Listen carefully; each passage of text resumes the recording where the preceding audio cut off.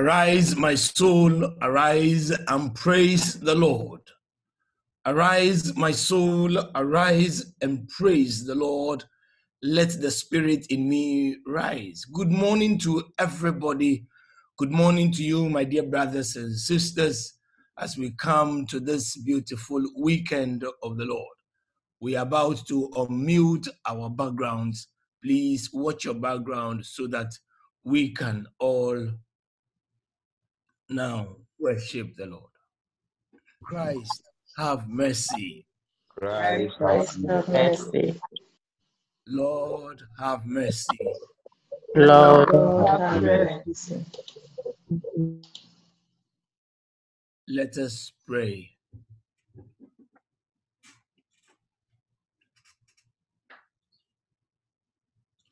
God, our Father, your word calls us this morning to live in you, to abide in you, even as we live in the world.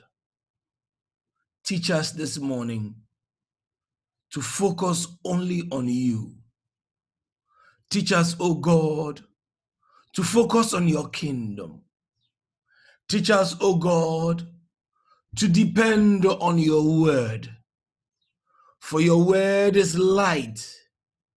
You call us to choose between light and darkness. Give us, O God, your word.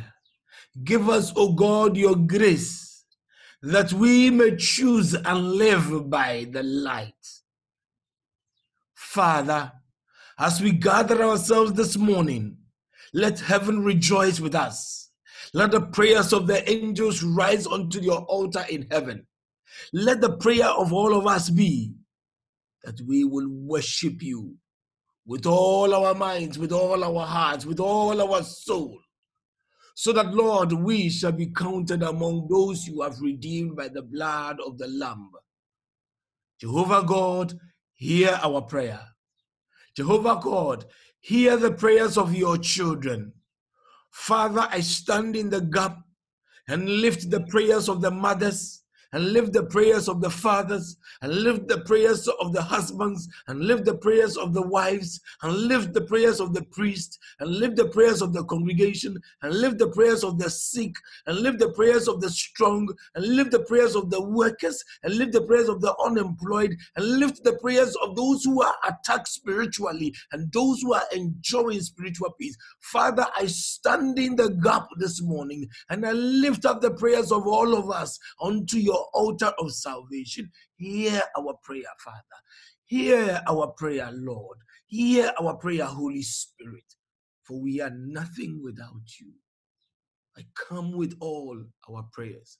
I come to you with all our heart. I come to you with all our requests. Lord, hear us. Lord God, hear us, for we are yours. Father, I thank you for this day. I bless you for all of us. Father, I pray that the togetherness that we experience on this line will give us your grace to be able to confront whatever situation that you present to us today. For you are Lord and you are God, and you live and reign forever and ever. Amen.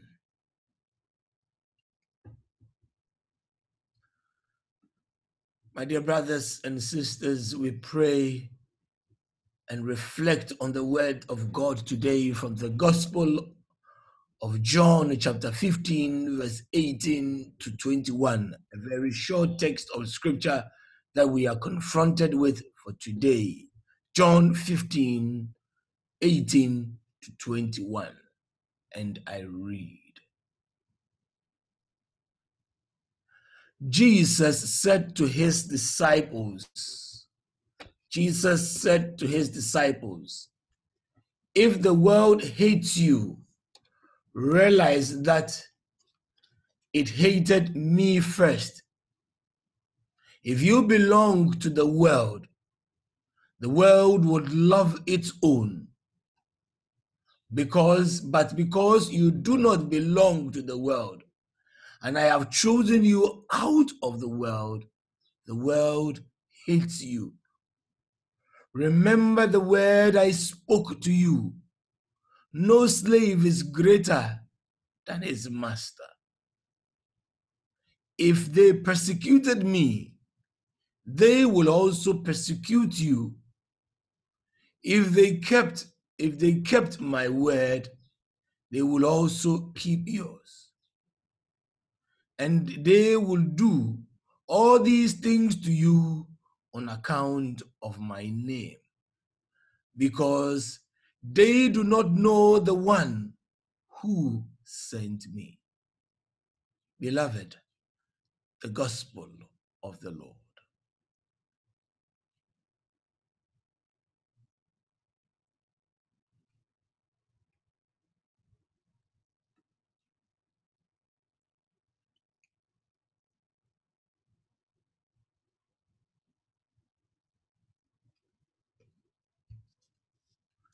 Arise, Catholic faithful, rejoice and renew. My dear brothers, my dear sisters, hours just before his crucifixion, Jesus still puts himself in a manner and a condition such that he's able to address his disciples and apostles and loved ones. Remember, when you are reading John chapter 14, John chapter 15, you are just hours, minutes away that he will be betrayed. Yet he does not give up. His focus is clear. I repeat, when many of us see death, when many of us see pain, when many of us see doubt, when many of us see trouble, our spiritual language and conduct change, and it changes for the worse. Se tode bi na yehu se obi aye boni, etode bi na yehu so obi ayi wama, etode bi na yehu se yare ebebo yen, na ye kasa ani ye niye, se e Christopher asesa. We be kasa we die enye asori dem asemu, we asem kesiye. But you do not have to pray, you do not need to be composed only when things are correct. You need to be composed even when you perceive or you are experiencing difficulties. Jesus was totally composed. Now he says to his disciples today, the world would hate you because it hated me first. Why did the Jewish people hate Jesus? You know, we need to understand. At first, the Roman people, or the Roman Empire, they conquered the whole world. And when they conquered the whole world, they made sure that you pay taxes to Rome. And you can do whatever you want. But as you are paying taxes to Rome, make sure that you acknowledge Caesar. Worship him. Bow before him. Say, oh, Caesar, you are good. Give Caesar false funds. So the Jewish people kept their faith, but made sure that they will always compromise with Rome. When Christianity came, when Jesus came, when the apostles were baptized, when they were in the Spirit, they said, no way, no compromise. So now the Jewish people hated them because these people, they were not in conformity to the standards of Rome. So Rome will bring discomfort to them. And so anybody who does not follow Rome, Jewish people would also be against you, so that go away and give us peace. That is what many of us do. Compromise the faith. Ujidia uwo. Na wama jidie no ayete se nsuo wa wonya hye wa wonya nyu wodia ne se ukwa asori na no ano no. You are neither hot, you are neither cold, All you do is that you are just a church goer. That is dangerous. A Christian must be hot. A Christian must be cold.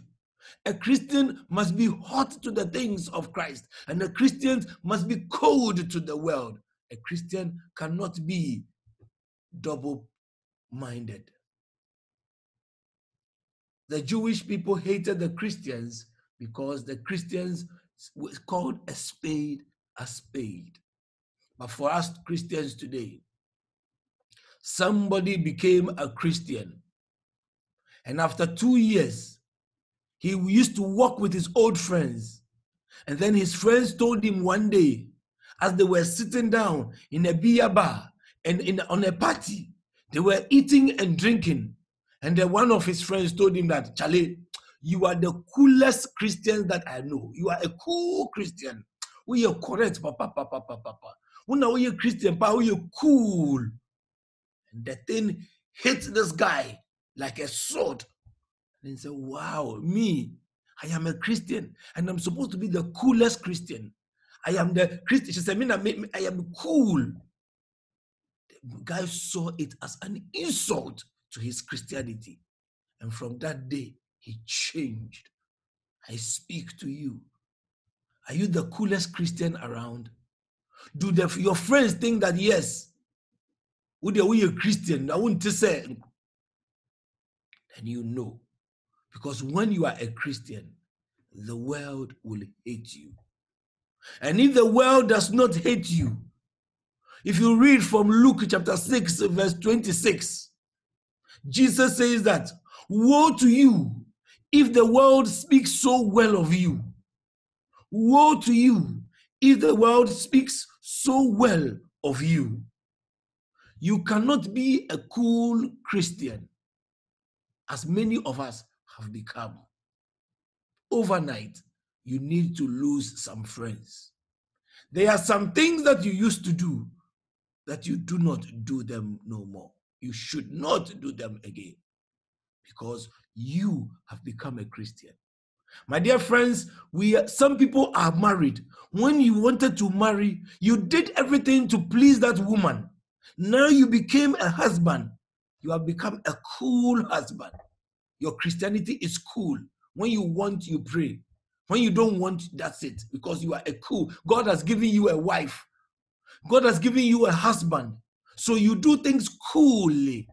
My dear friends, it is time that Christians knew that we must take things by violence. And I mean violence. You must work out your salvation with fear and trembling.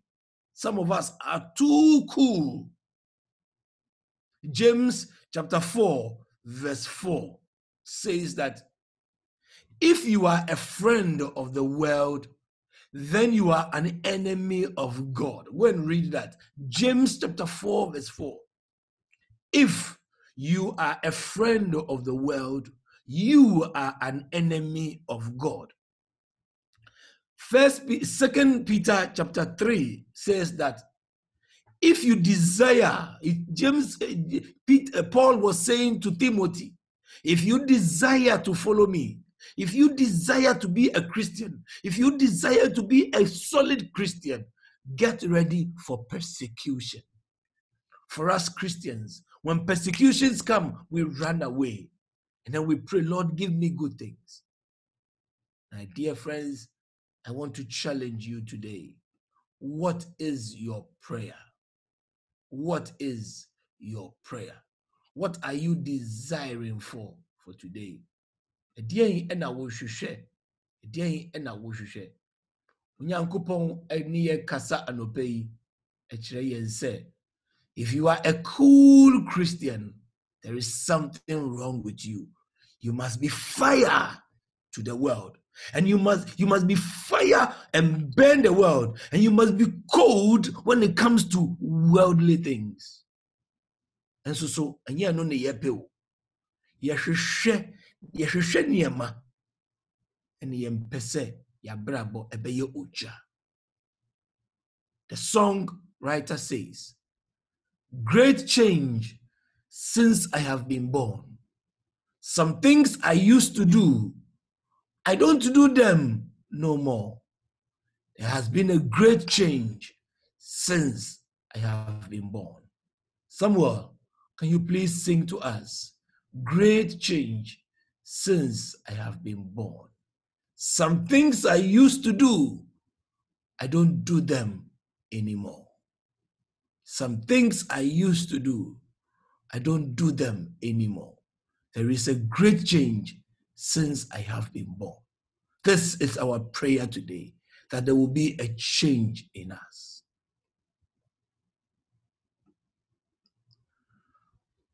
Great change since I was born. Oh, yes. Great change since I was born. Great change Since I was born. There is a great since I was born. Sing in your heart.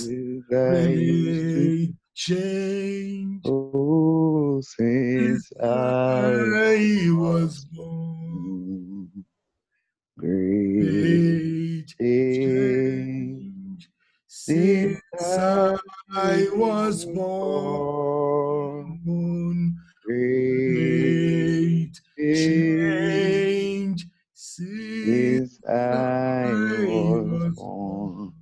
There is a great change since I was born.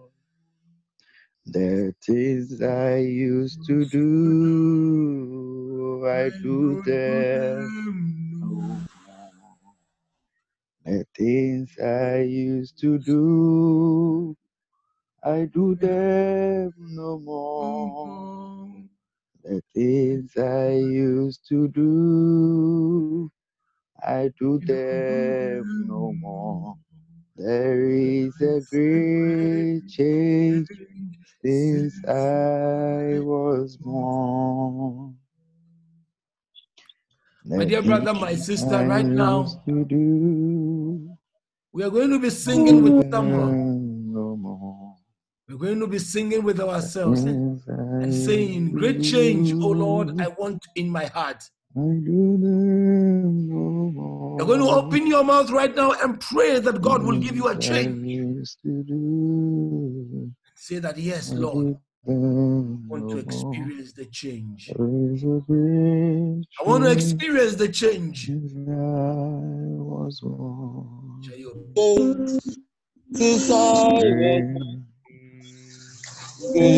Open our mouth.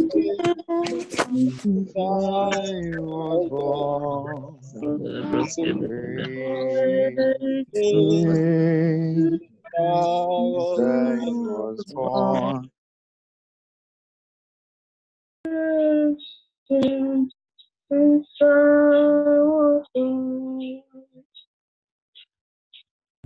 The things I used to do, I do them. My dear brothers, my dear sisters, now we are going to open our mouth and we are going to pray right now. We are going to open the lines for prayer. And everybody is going to pray right now that God will give me a change in my life.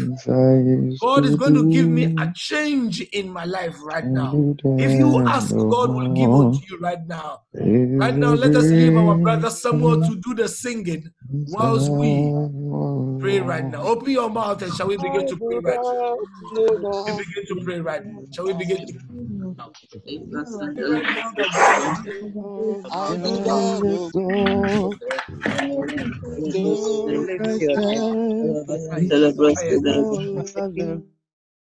we ask that you continue to pray right now.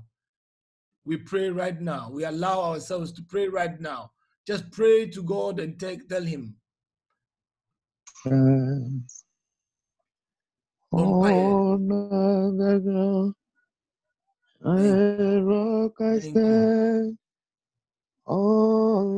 right now, brother, my sister. Just open your mouth.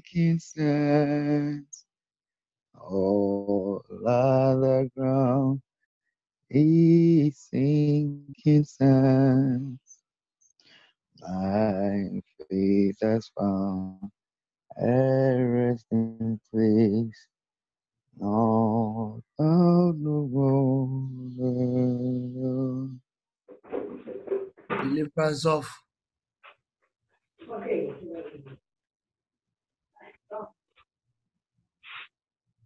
We are praying for the deliverance of. Onyankopon, Obofo Michael, Raphael, ni Gabriel, Jimmy Free, Bompaye. Now, my brother, my sister, as you are home and wherever that you are going to respond to the intercession. Just respond to the intercession and respond and say, we beg you, free us, O Lord, from anxiety and sadness and obsession. Respond. We beg you, free us, O Lord, from hatred, fornication, envy. We beg you, free us, O Lord, from thoughts of jealousy, rage, and death. We beg you, free us, O Lord, from every thought of suicide and sinful sexuality. We beg you, free us, O Lord, from every division in our family and every harmful friendship. We beg you, free us, O Lord, from every sort of spell, witchcraft, and every form of occult. We beg you, free us, O Lord. Lord, you who said, I leave you peace, my peace I give you. Grant that through the intercession of the Virgin Mary, your children, I, may be liberated from every evil spell and enjoy your peace always. In the name of Jesus the Lord. And let us all shout and say, Amen. May the demons fly away from you. May darkness dispel. May persecution be only your portion. Bow your head and pray for God's blessing. The Lord be with you. The